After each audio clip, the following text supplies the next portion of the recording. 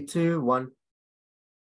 Hey, everybody, you are watching and listening to the We Are Rizin podcast. This is your host, Andrew Benjamin. We got a special grappling jiu-jitsu edition. That's why I'm wearing the Saku rash guard. And with us, we have Grant Bogdanove, who will be one half of the English commentary for Unrivaled 2, which will be available on Fight TV this Saturday for us in the United States, but I think it goes down Sunday, right? It's technically Sunday. Yes, in Japan time, it will be going down on Sunday.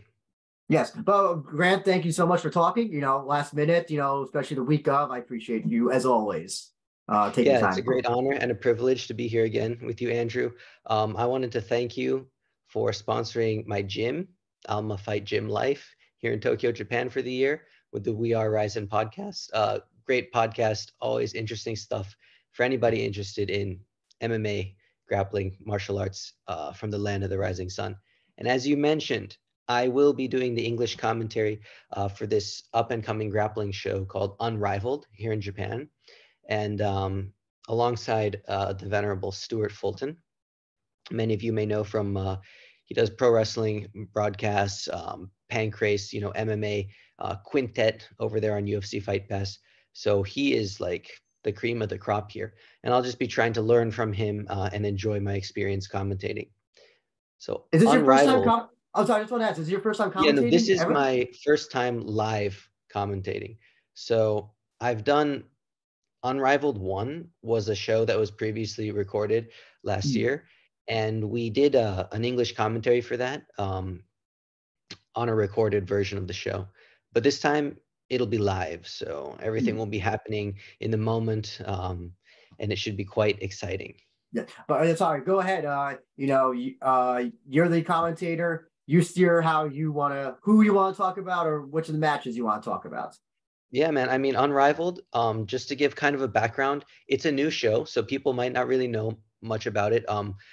So over here in Japan, this show has started up in the past year and a half so it's a submission grappling, and they also do matches in the gi. And the rules are basically the same, but in the gi, if you throw somebody for ippon, as in a judo throw, onto their back with momentum and control, that ends the match right there, just as it does in judo. So there is that option, as well as taking things to the ground, attacking legs, attacking, gi chokes and things like that in the gi. And each match is 15 minutes. So with the objective being a submission, obviously, but there is like a very special point system where pulling guard leads to a deduction of 2 points. So even if you get good grips, like most people from an IBJJF background understand that pulling without grips leads to a penalty. But here, no matter how you pull, you will get a penalty of 2 points against you. And it is the onus of attack is on the person who pulled guard. So yeah, in IBJJF, you must attack and pass the guard if someone's sitting down. But in this show, the person who's sitting down is the one who has to bring the action. So you're going to see a lot of furious butt scooting from some jiu-jitsu players, I think. I'm intrigued because I was reading the rules in English. I'll be honest, whoever they hired the English translator, I don't think did that good of a job because I was kind of confused. I was like, so wait, it seemed I was like, okay, the match ends if it is the ippon, if it is the judo throw, but I wasn't so sure if the translation was actually saying that or if it was just or if that meant because I know that at KIT I know that that's one of the ways that if it goes to overtime is that how you can with a takedown or a judo throw. So it's kind of is there a reason why they're doing? Do you know why they're doing like that for the gi specifically? Yeah, so that's a great question. A lot of the times, you see the big grappling shows on Flow or UFC Fight Pass, and you get these matchups where you have a jiu-jitsu practitioner, right? Like a purist. You get a pure grappler like Gordon Ryan going up against maybe like an MMA fighter or wrestler. Like he grappled against Josh Barnett years ago. I don't know why that's the one I thought of, but like Josh is not a pure grappler, right? He's a jack of all trades. And the rules of quintet, like sub only, no points, kind of favor the grappler, right? The purist. So what Unrivaled is doing is making it so that even a judo player with minimal jujitsu or grappling experience could beat a high-level jujitsu player with the threat of ippon, right? So they're trying to level the playing field so that the grappler doesn't win every time. So with that, the guard pull, right? A lot of jujitsu guys, they wouldn't want to stand with an MMA fighter or a judo black belt. They would want to pull right away. They will be penalized for pulling and run the risk of being held down by a top heavy judo player for 15 minutes and losing 0-2, right? Mm. So it's to stimulate action and it's to level the playing field across the various fields of grappling, whether it's judo, sambo, MMA, wrestling. They not just jujitsu or grappling fighters, right?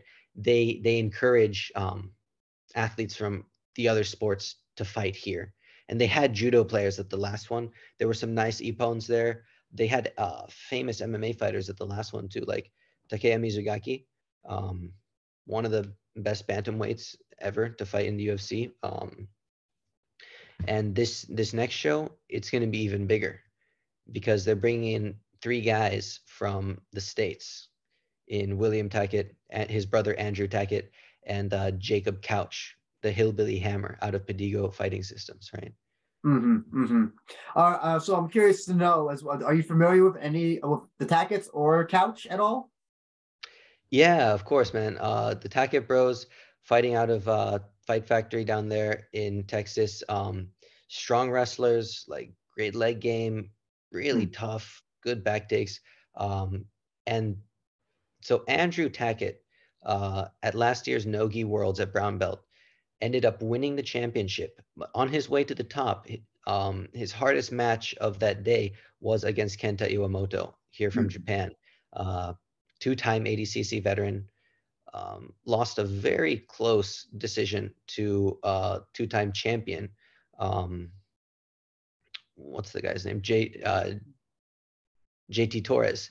So Iwamoto is top level, and yeah, he was just edged out by Andrew Tackett at last year's Nogi Worlds. So we will see a fight between William, the brother, and Kenta this time, which you Mm-hmm, should expect fireworks. mm-hmm. I forget what Andrew's a younger one, I think. Maybe. Do you happen to know? Oh, which one's younger? I don't know which one is younger, but I can't tell because they both have that Texan look where like you could be younger, but you look, that Midwest look where like, you could be younger, but I can't tell. You could be the older one, I can't tell. yeah, No, no, to be honest, I thought they were twins, but I thought they were no, I originally thought they were they're twins as brothers. well. They're not twins, right? I Yeah. feel like Andrew's younger. He looks Yeah. younger. Now it's interesting that you that the Tackett brothers are known for kind of being more wrestling based guys. I like to categorize them as wrestling based guys who are great at jujitsu, as opposed to like jujitsu guys who are like okay at wrestling and all that stuff. So do you think that that Unrivaled, the type of rule set that in the Nogi, you think that it favors them more in a weird way? Um, I I wouldn't say that. Yeah, I feel like their style is very strong under these rules. Being able to take down and wrestle uh, is going to be very, very advantageous here. However, you have to look at Iwamoto, who has a very, very strong wrestling base. I mean, he arguably he wrestled with JT Torres, right? Mm-hmm. And did well and almost took him down. Like a lot of people would have considered it a takedown, but um, it's going to be probably an amazing stand-up war between those two. You look at Andrew. Andrew is actually going up against the younger brother of Rizin lightweight champion Satoshi Souza and Murillo Takeshi Souza. So that's going to be a great matchup.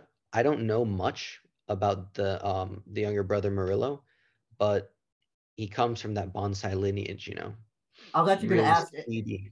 if you know, because I tried to look him up. We don't know. Like obviously everybody people know about Satoshi. Everybody knows about older Yes. Souza. I think there's another brother as well, right? Isn't there another brother? The eldest brother runs the main academy in Brazil. Okay, that's what I thought. But Murillo, I don't know. Like, I tried to find some stuff on him. Maybe I don't know if the I tried to katakana his name. It didn't work. But like, yeah, I don't know.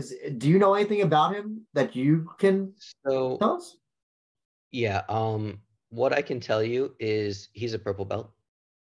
Okay, he's young. He isn't really out on the competition scene so much, but last year at the All Japan Brazilian Jiu-Jitsu Championship, that's basically the biggest tournament here in Japan that isn't run by an outside organization. Um, it's like the biggest domestic tournament. He smashed everyone at purple belt, won double gold. He smashed everyone. He submitted everyone. Was this in gi or no gi or both? This is gi. So Okay. that's another huge question, right? Is being a traditional Brazilian um, style practitioner, like you have to understand the wrestling might not be there. The leg locks might not be there. You know, it is 2023, but those ancient kind of traditions of like, if you touch the legs, you're like, what the fuck are you doing? Um, or the wrestling, like, so he's gonna have obviously good triangles, good guard passing and stuff, but like, I predict he won't. If Andrew goes for the legs on him, I think he's gonna get a broken knee really fast. Actually, and that's what I want to clarify as well. I know that this is kind of like I don't want to say a hybrid, but it's kind of like a IBJF JJFF type rule set that you got here. But is there anything about the leg locks? Is reaping allowed, knee bars, heel hooks, all that stuff? Is that stuff legal in all the matches? Yeah. So reaping, heel hooks, any leg attacks. Um, the thing is, so it's 15 minutes, which is longer. Black belt IBJJF is usually 10 minutes. But ADC is 20 minutes. So 15, it's like probably longer than most people are used to. Um, you get points for takedowns and then also positions. So if you get to like a pinning position, side control or north south, you're gonna get your points. And then also you get points for mount and back control, which means that you can also get a point for a sweep. Um, but if you, for example, are in the bottom of mount or bottom of side control and you bridge the guy over and get on top, under an IBJJF rule set, that'd be 0 points. But here in Unrivaled, you would score points on that because you got to side control. You achieved the position, right? As opposed to in IBJJF, it's not getting to side control, which gets you the points. It's passing the guard. So you don't have to pass the guard to get points here. So that's another interesting twist. As well as the fact that as in folk style wrestling, if somebody is in the bottom position, they manage to scramble to the feet and separate back to the neutral position, they get an escape point. Mm-hmm. So it really is like a mix of all these rules to kind of help level the playing field so that like jujitsu fighters can't just sit on their butt and kind of like win by advantages or something. They have to be aggressive. These rules are designed to increase aggression and the chance of submission. I just want to go back to that rule you said that you can't pull guard. Is that for gi only, or is that like also no gi? That is for both. The Okay, difference in the rules between gi and no gi is just the ippon. okay, Yeah. gotcha. So when you say pull guard, does that include also jumping guard as well? So if you were to jump and end up in the guard position, like yes, that would be a negative 2 points. Okay, gotcha. Okay, so when you say that, I wonder I don't know because the Souzas, you've seen Satoshi himself jump guard, clever jumps guard all the time in his matches. So it almost seems like Souza here is at the disadvantage. Like like in Snogi, might be the biggest match that he's had so far. I would have to say, and sounds like I don't know, like it seems like the rules are against traditional, like people that are taught traditional Gracie, whatever type of jiu-jitsu you want to categorize it as. Does that Yeah, you are exactly right with that analysis. And the thing is with Murillo, obviously he's training with Satoshi and them. I hope he's doing nogi. I hope he's training MMA with them to get his takedowns up. But honestly, like, yeah, I feel like he's coming in as a huge underdog. We'll have to see how the match goes. Like he could pull off a triangle, who knows? mm. Anything could happen. But just based on like their kind of records and what we know about the fighters, Andrew Tackett on paper should take this one handily. I just want to also just go back to Iwa to the other Tackett and Iwamoto. Have you ever sparred or rolled with Iwamoto before? Yeah, we competed against each other 3 times, 2 times in the gi, 1 time in no gi. We train like, I don't know, I'd say on average once a week now together.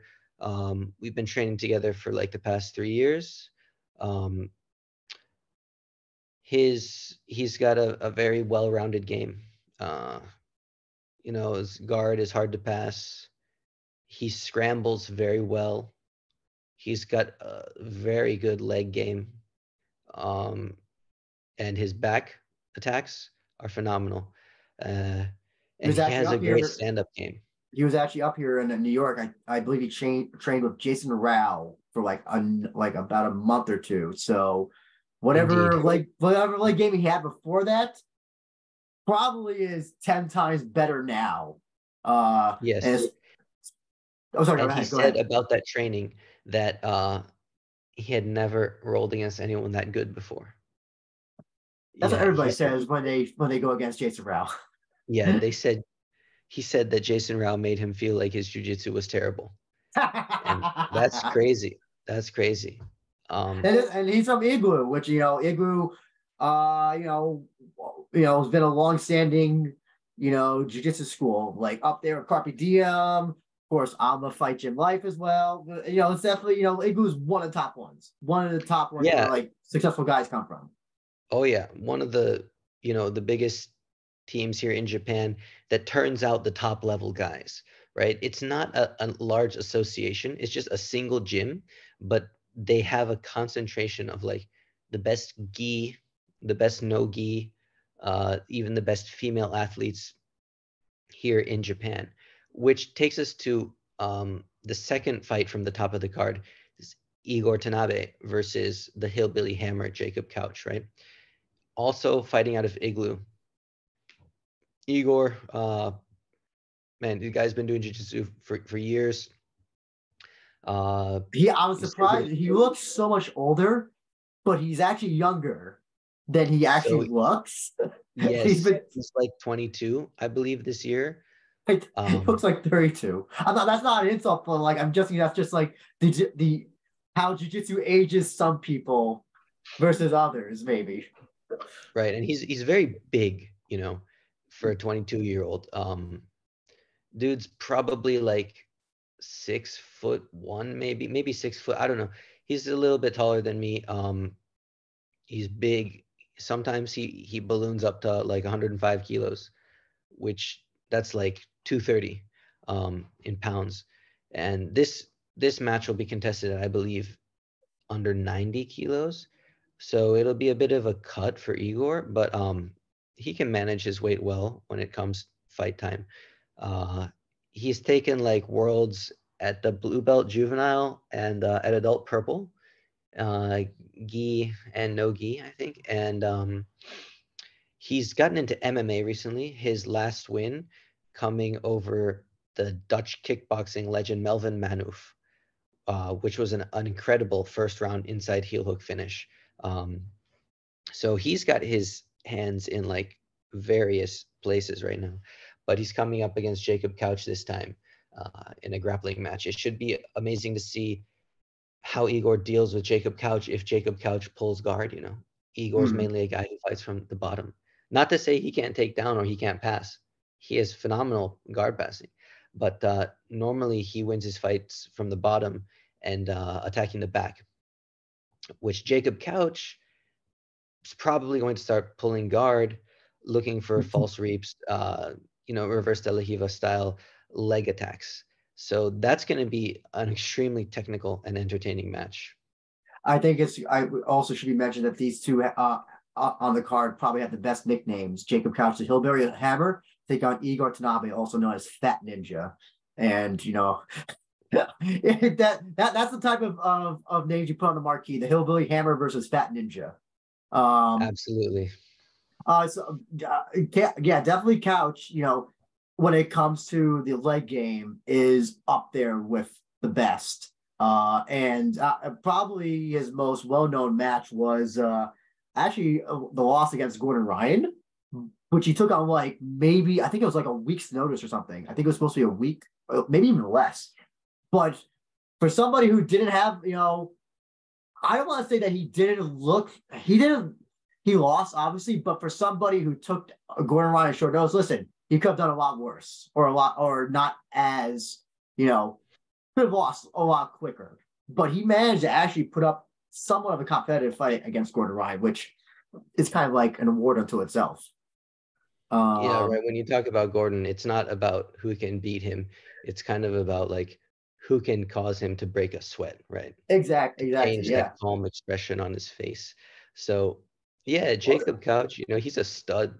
And to be honest, this one, I don't know. It could go either way. I was going to say, who do you think is physically stronger, in your opinion, or Igor has the weight advantage, but Jacob Couch just seems to me to be physically stronger. So Igor's strength is not his physical prowess. It's his agility, his technique, and his speed. At that weight, he moves like a lightweight at 90 kilos. Yeah, that's his big thing. It's not necessarily his strength, right? So in that department, I'd say Jacob Couch has the advantage. It's going to come down to who has a better strategy. I believe it's going to be a close fight, so it's going to come down to who understands the rules better, right? You can't just come into this and think you're going to submit the guy when your opponent is that good. You got to think about the point game. And if both of these guys are researching the rules because it's a new rule set, perhaps whoever understands the rules better might edge out the victory this time. I also want to ask as well, what happens if there's no points? Are they doing advantages or points or just points for these matches? Yeah, no advantages, just points. Okay. If it goes to the full time limit, no points, does it go to the ref decision, or is it a draw, or did they say how that's going to happen? There will be certain penalties, just for your basic stuff. So,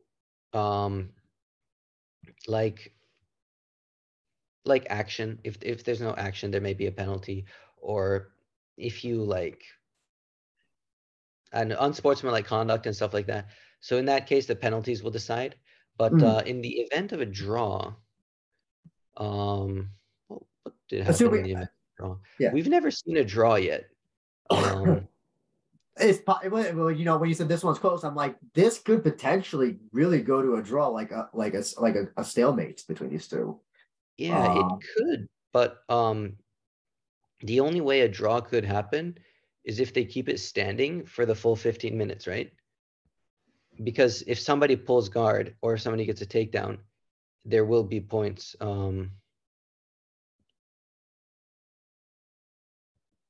Yeah, glancing over the rules right now. So I mean, maybe it's one of those things that they're banking on not happening, so they're like, yeah, we're not gonna consider it because we got high level athletes. Oh, so it looks like there's an overtime. Oh, there is. Oh shit. Okay. Yeah. So they will go into golden score. So if there's a draw, it'll go into golden score, and the person who scores first will win the fight.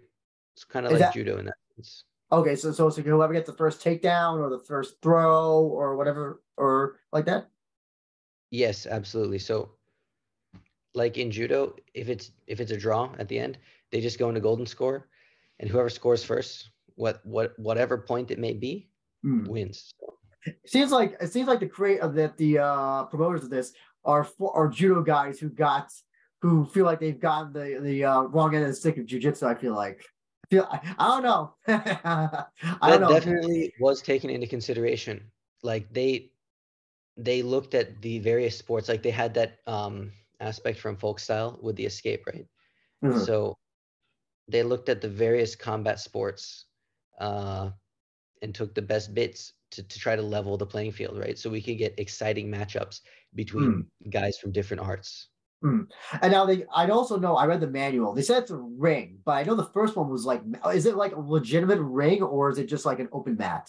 Yeah, that was probably like a mistranslation. That's what I It's thought. not going to be in a ring. It's going to be like an open mat and just like normal grappling matches, right?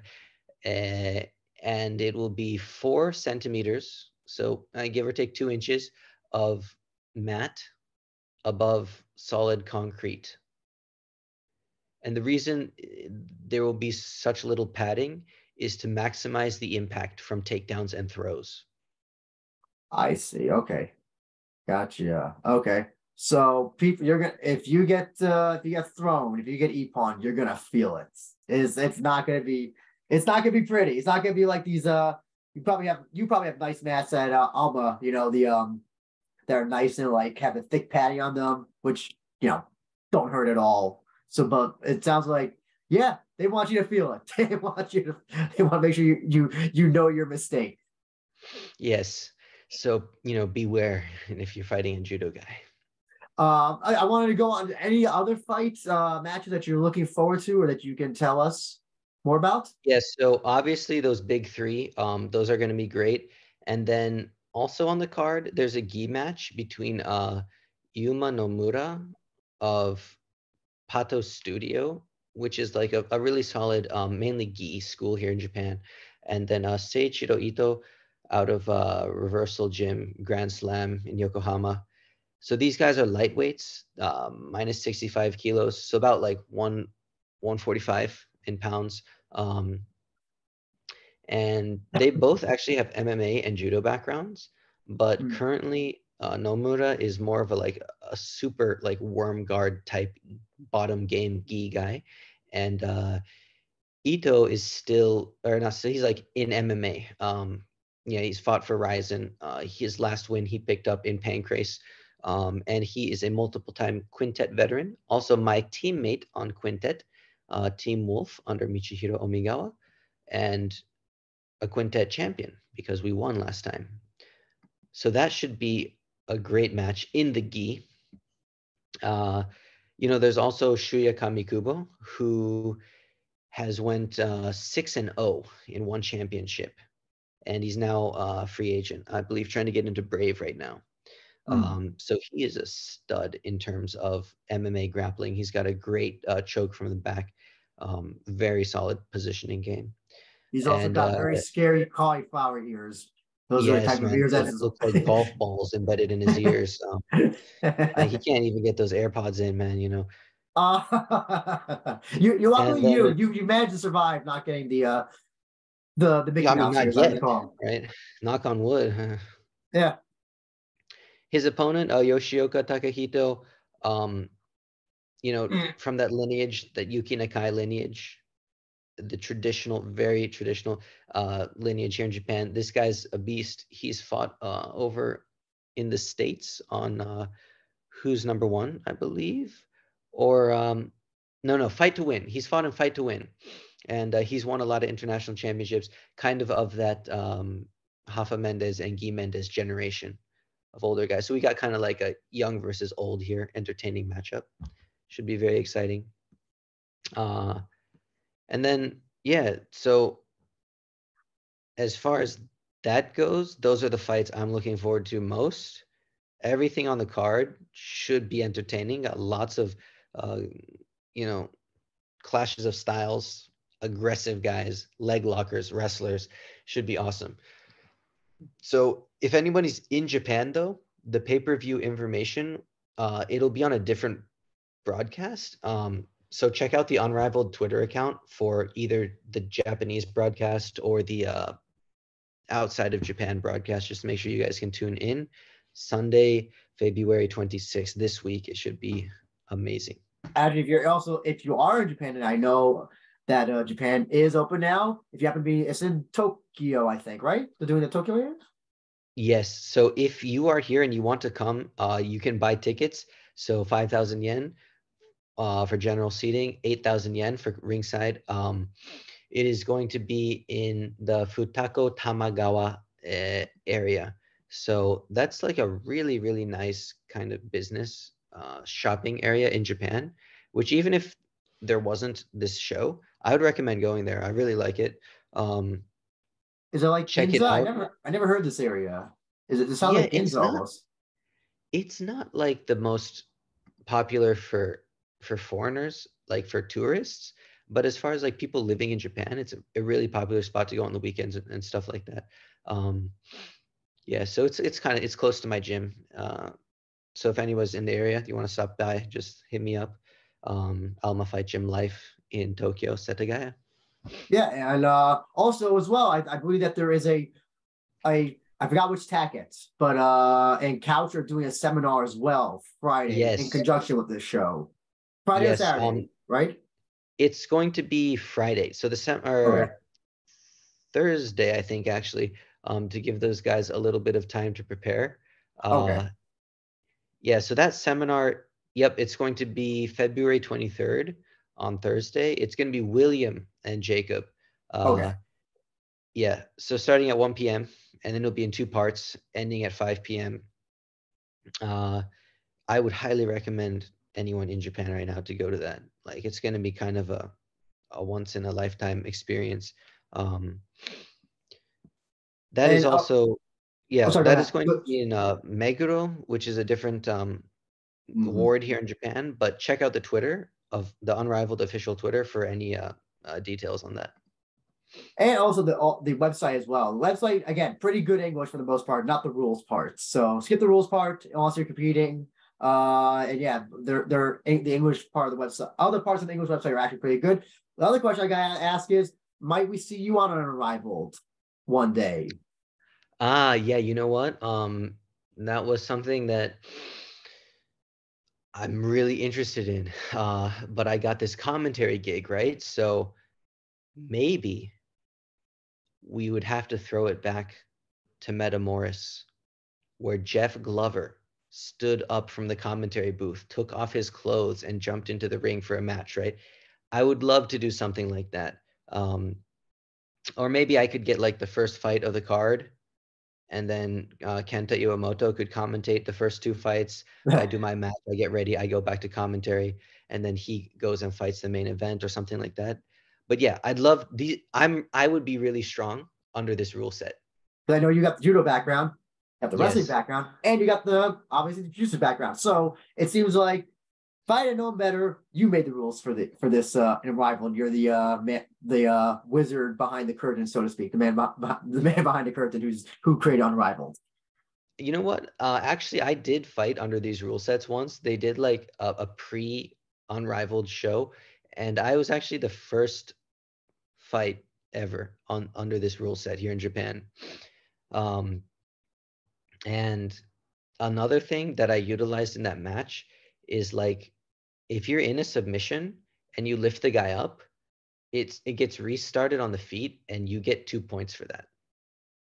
That's interesting. Okay, Right. It's to simulate the slam, right? If you could essentially show that you can lift someone up, you're showing that you could slam them. okay. And But when so you they say reward lift, you. do you mean picking up with the like you can lift somebody like through butterfly guard potentially as well, or are you just It talking must about be a like up there? submission. It Okay. must be a submission. Yeah. Oh, it's gotta be a You must submission. be in somebody's submission, like in a Okay. triangle or Yeah, in an armbar or in a buggy choke, and then lift them up. I see. Okay. Yes. Gotcha. And this Okay. is like so this is the situation in which slams are not going to happen because they stop it and stand you up. If it's not a submission, you can slam the guy from any position you want. There was actually a competition. I forgot what it was. that just happened on the East Coast. But it was funny because they actually gave you points if you slammed. And there was a video that went viral where some guy got caught in a triangle. So he just kept on slamming the guy, and you just saw the point counter going like 2 points, 4 points, 6 points. I don't know. I don't like slams. I've been slammed. It hurts. It probably would suck even more under this 2 like centimeter. This horribly On top thin of solid mat. concrete. Yes. So yeah, I would hope that doesn't happen. I hope that doesn't happen to anybody, because that would be very painful. The other question I have for you is Rizin 2023. Anything you can say, or I guess hints, I'll say. Yeah, I'm training hard right now. We're talking to Rizin right now. That's about all I can say. But I'm looking to fight first half of this year. And actually, also, and going back to like the grappling as well. What's interesting is that you started your jiu-jitsu career in the United States, then you started then in Japan. Now that Japan is opening up, do you see more? Do you think Japan will try, like, now that Japan's a little bit more open now? Do you think Japan could get more foreigners like this? Like, do you think that this can be the constant going, getting people like Jacob Couches or the Tackett's or whoever to come in and do these high level grappling matches that couldn't be done for a solid 3 years? Yeah, so that is a great question. And what I'm hoping is that this is just the start of like the flood of grappling.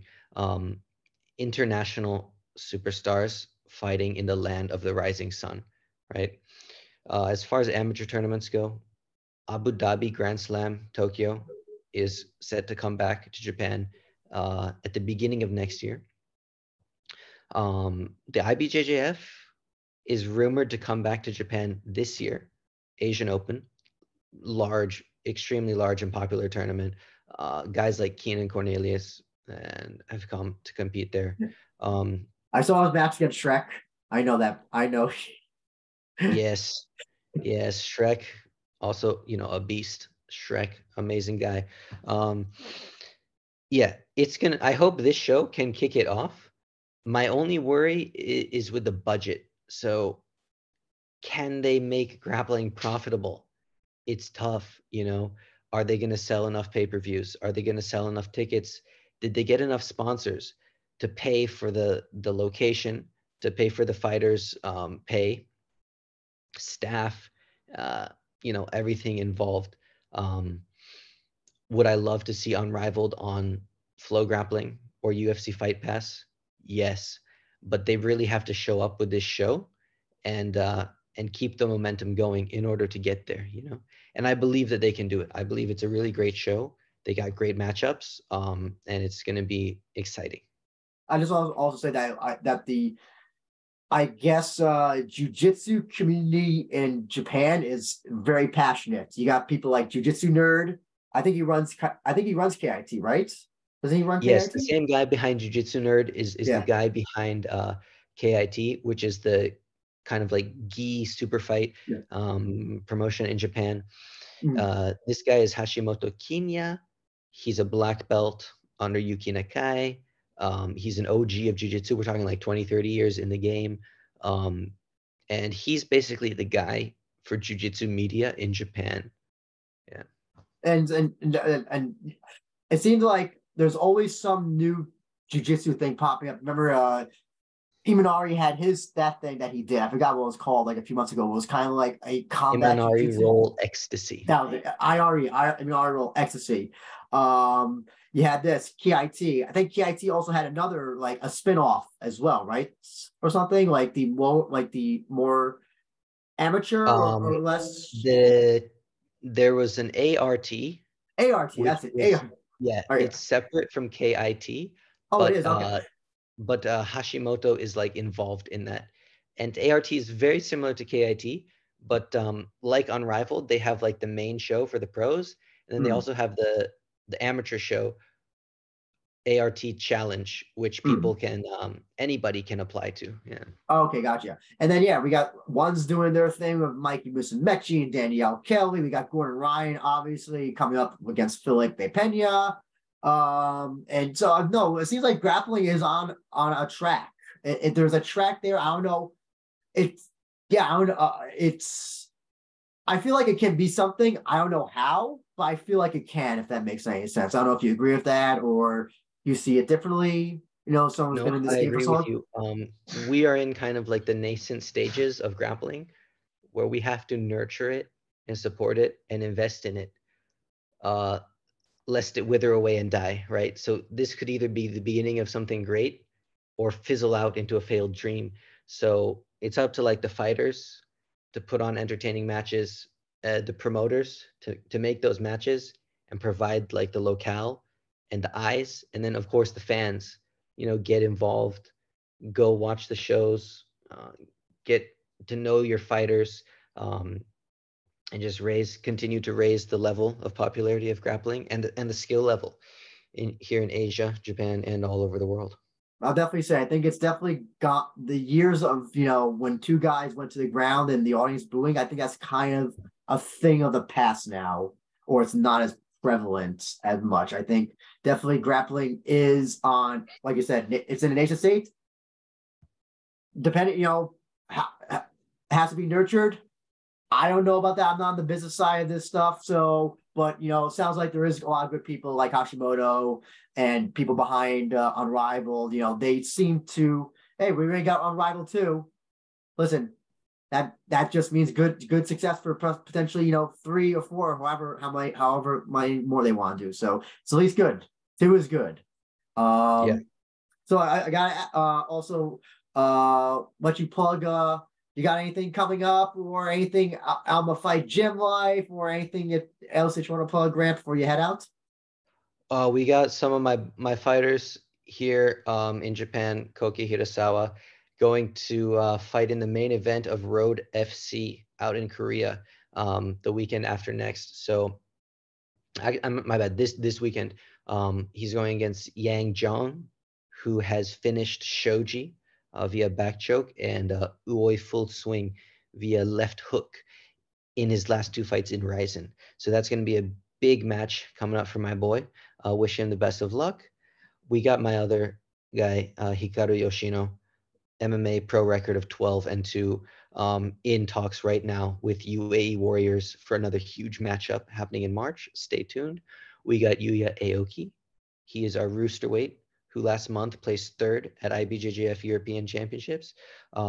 He's coming up KIT next month, March 5th, in a super fight matchup against a MMA fighter. So exciting matchups across the board. And then obviously me right now talking with Rizin. Hopefully I can tell you guys more soon. So your roosterweight student, I forgot what was his name again? Yuya. Yes, Yuya Aoki. Oh yeah. So you KIT, is that still on Tyget or is it on Bima now? I don't have the Tyget app anymore, so I don't know what KIT does anymore. Yeah, KIT, I believe it's going to be on Tyget again, but you guys have to check my social media and stuff for the details. I'll be posting. I already posted a little bit today, and I will continue to post about that. So please stay tuned. Yes, and for everybody who wants to get Unrivaled 2 outside the United States, available on Fight. I think the price I saw was $19.99, but it's also on the Fight Plus, which is kind of like their subscription service, which is costs less. So either one's good. Fight Plus, or you can just buy it and you get to keep it forever. That's the great thing about Fight. And yes, got great matches, great competitors. This definitely is a show that I am looking forward to. I cannot wait to see, especially the top 3 matches. But Grant, thank you so much. Good luck in your commentary endeavor this weekend. You and Stuart, I know we're gonna kill it. It's gonna be exciting to watch this show. Thank you, Andrew. I always appreciate the support. Always appreciate the interviews, and I will talk to you again soon. Yeah, no problem.